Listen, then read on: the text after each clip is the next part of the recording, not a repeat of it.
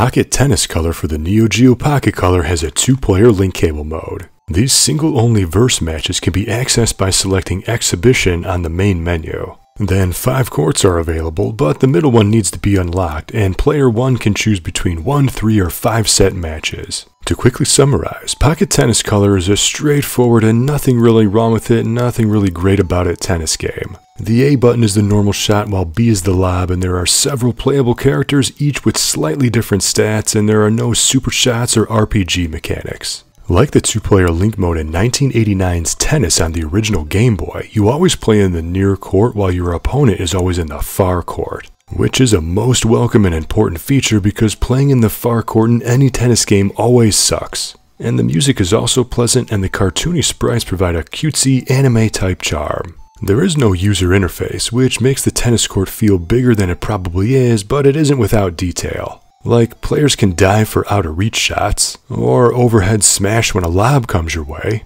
and even the umpire's head moves to the ball's position. I still think Mario Tennis on Game Boy Color is the best handheld tennis game of all time, thanks to its double button tapping power shots and RPG gameplay, but Pocket Tennis Color is a perfectly fine, although slightly bland tennis game placed on a system that didn't have many sports titles. And playing against the human player is still better than playing against the AI. But if you want to play Pocket Tennis Color for yourself, it's available on the Neogeo Pocket Selection Volume 2 collection, which is a much more comfortable way to play this game than trying to record actual link footage by playing through a camera's viewfinder from a backlit modded system. But what do you think? Have you ever played Pocket Tennis Color? What is your favorite tennis game? And what linking Neogeo Pocket Color game do you want me to cover next? Let me know in the comments. And for more link cable content, be sure to check out the links in the description. Until next time, thank you for watching and game on!